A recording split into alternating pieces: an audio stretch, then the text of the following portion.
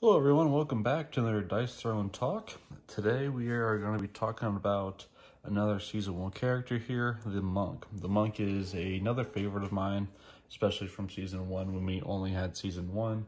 I would primarily play the Paladin and the Monk, my two favorite characters overall, for different reasons, mainly because Monk-wise, he's more of a, utility player. He has your evasive to evade any big damage coming in, chi to help mitigate any damage coming in or add damage coming out, knocking people down, try to keep people off of their CP best they can, and then cleansing any negative status effects that someone may inflict on him. So overall, a big old utility player, can hit hard, also kind of evade a little bit. So we're going to do the same thing as usual here, as we're going to be rolling some dice, see what we can get, how easy we can roll for the Monk. He is a higher complexity as than, let's say, the Barbarian or the Moon Elf. He's a pretty fun one to play overall. I enjoy him, and we'll see if we can get different ones without any CP or cards. The main thing when I play the Monk right out of the gate is I'm going to go for that meditate, gain that 5 chi, evasive or cleanse. I'm going to do that evasive if it is more of a big heavy hitter, or cleansing if it's someone like the Moon Elf, where it's going to be inflicting a lot of status effects on me. So let's start rolling and see what happens here. Okay, so we have 3 6s and 2 5s. So obviously if we had some CP or card effects, I would definitely take the 3 6s on this. However, we don't have any of that right now, and I still need to get another one. 1 in 6 chance I will get it, and it kind of goes up a little bit, but at the same time can go really down because I'm also 1 away from a 4 or a 5. So let's try to go for the 4 or 5 and end up getting a 6, 3, 3, and a 5. I'm definitely going to try and re-roll these. Now I could get Tempest Rush, which is always pretty good. But we're going to try to go for the 4 or 5. We ended up getting the 3, 4, 5, 6 out of that, which is pretty awesome. So it gives us either the ability to meditate or Fist of Harmony, deal 5 damage, then gain 2 chi. First turn right out of the gate, I'm just going to go get that 5, 2, 3, 4, 5, 2, 3, 4, 5, and then gain the evasive or the cleanse. Probably right out of the gate, I would get the evasive as well. I'm probably not going to get that cleanse right away unless it's someone, let's say, Moon Elf, or maybe the Cursed Pirate, something that's going to give me a negative status effect, maybe even the Pyromancer with the burn or the poisons, what have you. So that's number 1 there, and we'll roll again here. Alrighty, so we got a 1, 2, 3 right there. Can we get a 4? We don't. But we do have Combo Strike, so we can deal 6. And on a 4, we gain 2 chi, so deal 6 damage. We could spend this, all 5, to make it 11 damage, and then gain the 2 chi. The reason why you can do this is because chi tokens may be spent at any time to reduce incoming damage by 1. Alternatively, if your offensive roll phase attack would deal damage, you may spend a chi token to increase that damage by 1, which is what we're doing. Chi may not be used to increase damage the turn that it is gained. So we spent 5 that we gained last turn, and then we gained 2 this turn. So got a Combo Strike, got a meditate there. So 4, 5, 6 right out of the gate here. Oops, this is a 4. Now the question here, do you go for meditate again? Do you go for Because let's say we used the evasive on this. You only have a stack limit of 5, and I'm actually going to try to go for a 3 right now. Let's see what happens. A 1 and a 6, which is kind of unfortunate here. I would probably roll these ones and go for a fist strike, a combo strike, something basic. That was a 1. So you got a 1, 2, 4, 5. Right there. And so that'll do the fist strike, and we could add this as well to make it 6 damage. Alrighty. So there's our meditate right there, and we could definitely do that right now to get our 5 chi back, and also get a cleanse if we ever need that cleanse at any time. Alrighty, so we got 3, 4, 5 with a 2, and definitely a straight there. So let's try to go for that big straight. All right, so another choice here. If for any reason that your chi got spent during your defensive phase, you could go for meditate again or go for the small straight. And we would do the small straight here. So you would spend these and then add that damage. So it'd be 10 damage overall, and then you'd gain the 2 back.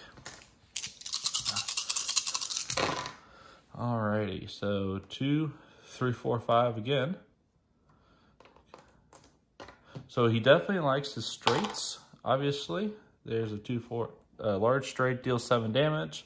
Add the 2, we'll get that 2 back, and then gain invasive as well. So as you can see, it's a little more thought process in terms of what you have status-wise, whether it be chi, a cleanse, evasive, what have you, and then trying to go off that first roll and see what you can do with this. So I definitely don't want to really do meditate again, as I have a cleanse, I have invasive, I have 2 chi right now. If I had a defensive roll and gained another chi, this is not something I'd really be looking for, but maybe the combo strike. And at this point in time, I only need a 3, but I actually roll all of these. The reason why is because 1 and 2 is a fist. There's a likelihood of me getting that. Or I do that right there. And see, that's another thing, is that could happen. So I can just get that too, get another evasive, max up on my chi. It's not a whiff by any means.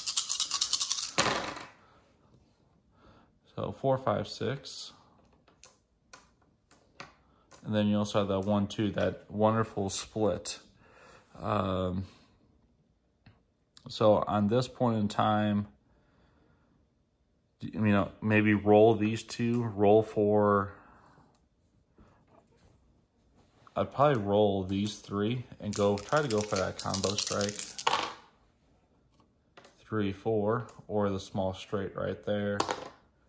3, 4, 5, and another large straight, spending your chi, getting those back, and using your evasive, your cleanses, what have you.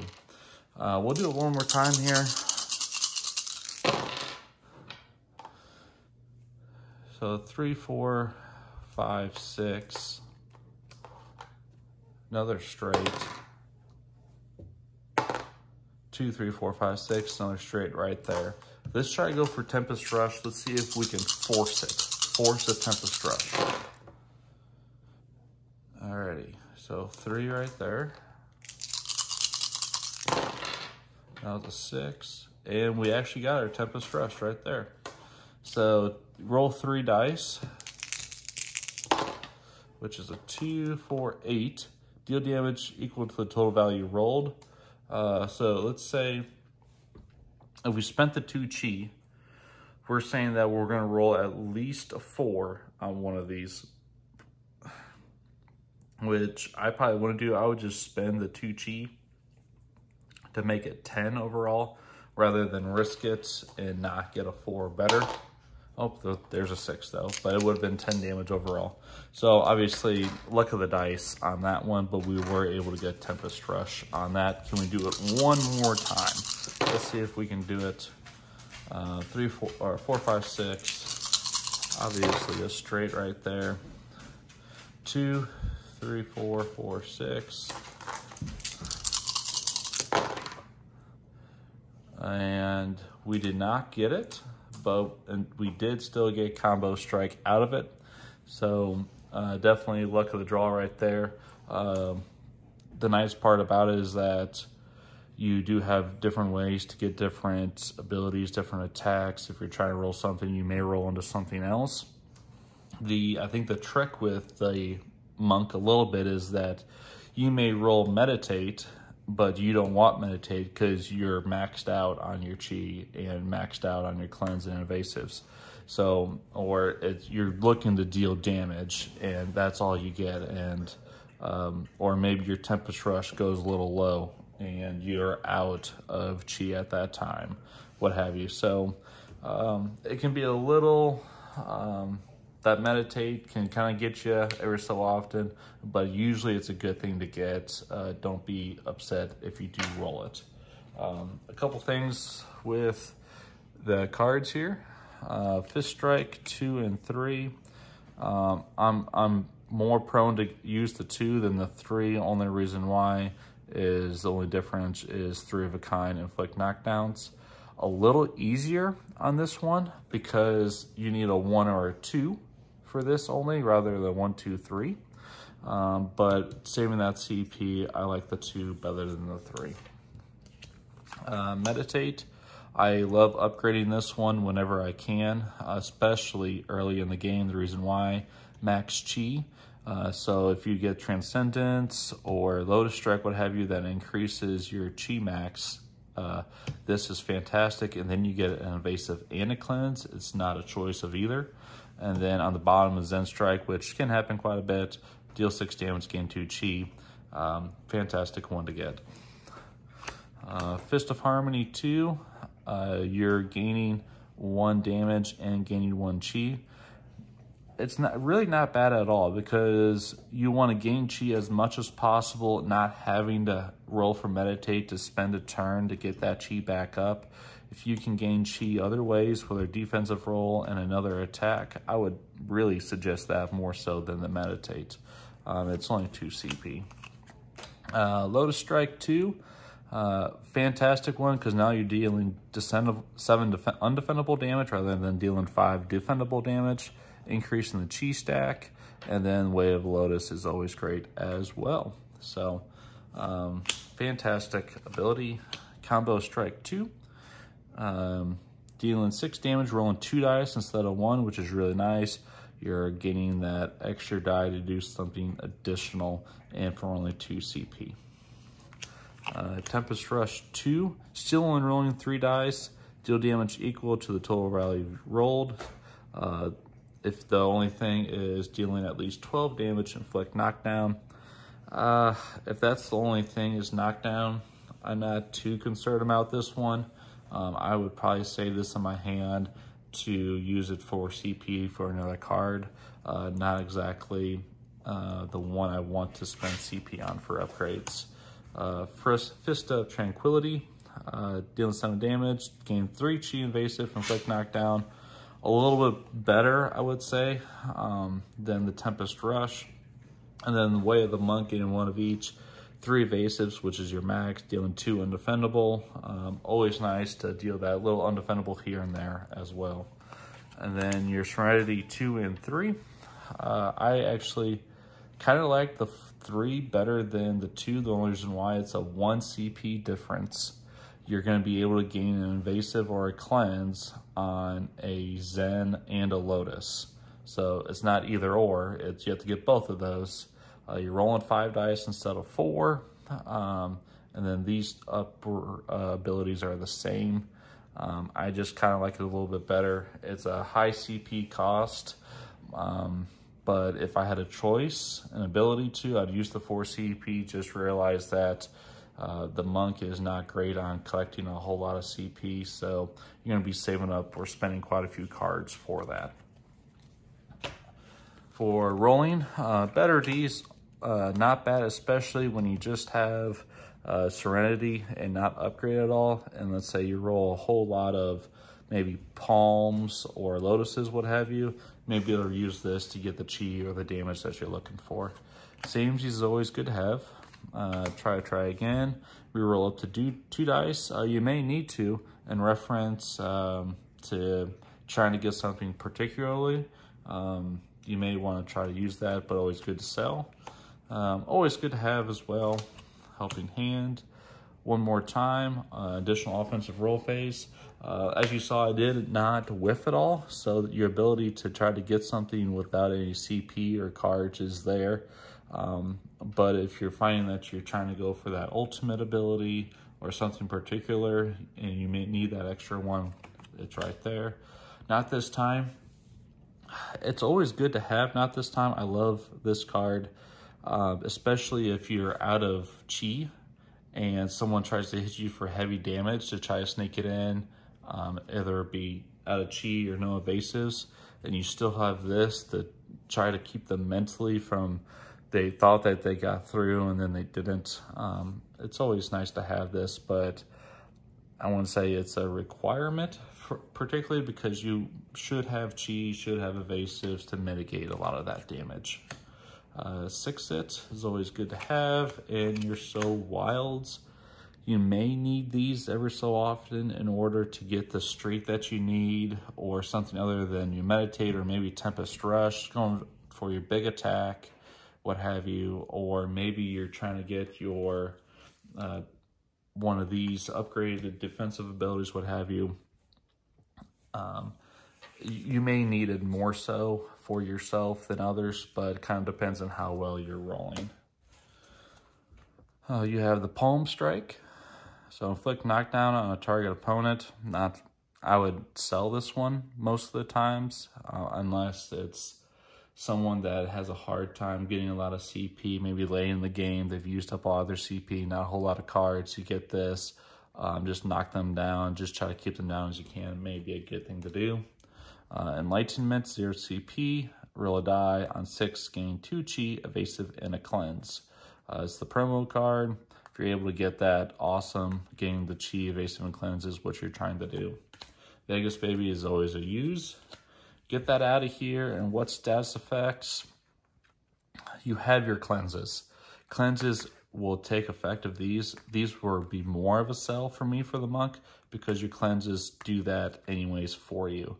I would use this more so maybe in terms of Shadow Thief, and they're in the shadows. Well, I'm going to get that shadows out of there. Maybe I'm going to use something to get a positive status effect away from the opponent rather than for myself. Same thing for Transference. And Mystic Mantra, 3 CP, gain a chi, evasive, and a cleanse, inflict knockdown on a target opponent. So as you can kind of see here, a little bit of similarity here. The only difference is rolling the die. You get 2 chi, evasive, cleanse, so, and the knockdown. I would rather use this than this, but just because of the CP and what you had to use to get your upgraded abilities. Contemplate, gain 2 chi. I like this one a whole lot. Save this until maybe you want to add additional attack, or you got to mitigate some damage coming in. Gain pay is always good. Double up, always nice to have to get more cards in your hand, trying to get more CP. Tippet's always good. Bye-bye, again, probably not a crucial one to have because of your cleanses, but more so for your opponent's side. And Ruminate, very costly one, 3 CP, gain 5 chi. Really, you shouldn't need to get this. This may be a last-ditch effort. You're in emergency mode right now, and you need to get some extra chi in there to mitigate some damage, then maybe. But otherwise, I would save this in my hand until I would use it for a twice as wild, so wild 6-it, something else that's more needed, more helpful for you, and more cost-effective. So that is the Monk overall. If you haven't already, check out a couple of our videos of the Monk facing off against different opponents. I think the last one he faced off against was the Moon Elf. In terms of Dice Throne Adventures, I'd be very happy to play as the Monk. The reason why is a lot of those adventures, those dungeons, those monsters, minions, what have you, they do a lot of negative stats effects. Having that cleanse on you, or maybe somebody else, is a fantastic thing to have all the time to keep those negative stats effects off you, knocking them down so they have to spend their CP in order to attack, and then evading damage. Then you're using your chi to add additional damage to your attack. I really, really like the Monk on this one. Rolling with him is not extremely difficult either. I could see myself playing as the Monk for my first playthrough of Dice Throne Adventures. So let me know down below how you like the Monk. If you roll well with him, maybe you don't. Maybe you have some other strategies or comments you want to make about the Monk. So thank you very much, and we'll see you next time.